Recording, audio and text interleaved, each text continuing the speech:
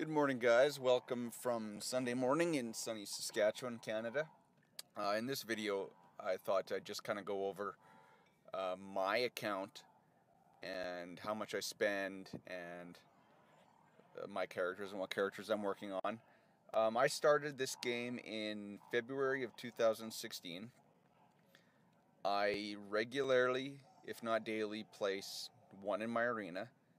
I'm usually in the top 10 I'm a top 10 contributor in my guild in raids, and I hope to be in territory battles. Since inception, I've kind of gone back and looked, and I've probably spent close to $3,000 in this game since I started. That was back in the day, pulling chromium packs, bronzium packs, erodium packs, I should mean. And then I've bought like the Kylo Ren ship pack. I've bought the Boba Fett ship pack. I've bought some stuff. I'm trying to limit my spending now since I really wanted to really be able to compete in this game.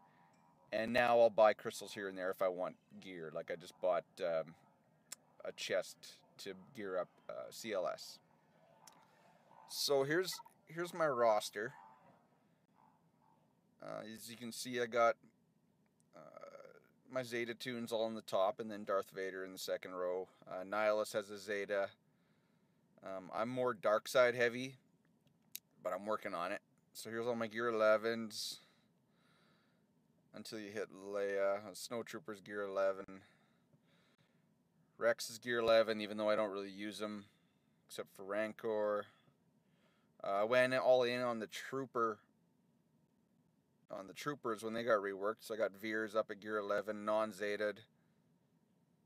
I haven't worked really on any of my first order. Biggs is gear 11, TIE Fighters gear 11. Thrawn obviously is gear 11, but I didn't have my Rebels or my Phoenix geared up enough to 7-star him. Got quite a fairly significant volume of characters that are up to level 85. Gear 9 at least. So now we're getting into the gear 8s.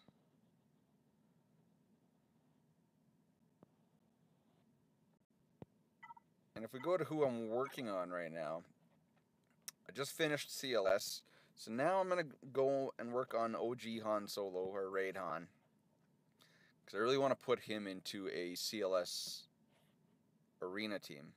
Zeta him, of course. Right now I just got some speed mods on him, but I think once I switch teams I'm going to give him Krennic's mods, which is a fast crit damage set. So I'm going to work on Han Solo there until somebody better comes along. Down here you can see, in anticipation of territory battles, I got some of the Rogue One tunes, Pow, Bistan, Bodhi Rook. I'm going to, at least for territory battles right now, my strategy is I'm going to gear those tunes up to just where they are, gear 7. I'm not going to take them any further because, like Bistan here, if you're going to take him further, he needs these Mark III Carbantis, which I can use better elsewhere. So I'll gear them up the easy stuff. I might even give him some of these since yeah, I'll probably end up giving them that.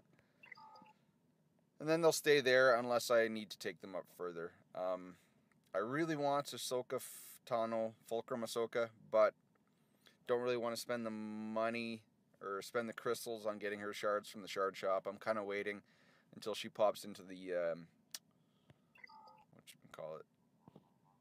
the shard shop, because I'm slowly banking up my shard shop currency in anticipation of Ahsoka being dropped in there, since they haven't really dropped anybody in there since, what was the last one?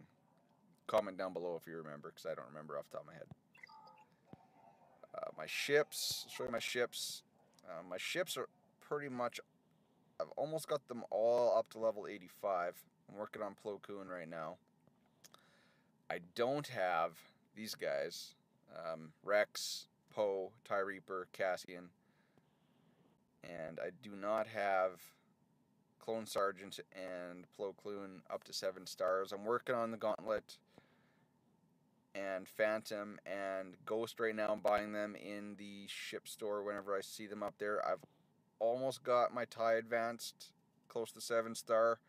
I did get him at 4-star in the tournaments way back when they had that. And I run the Tarkin lead in my Fleet Arena. Possibly I'll start recording some more Fleet Arenas.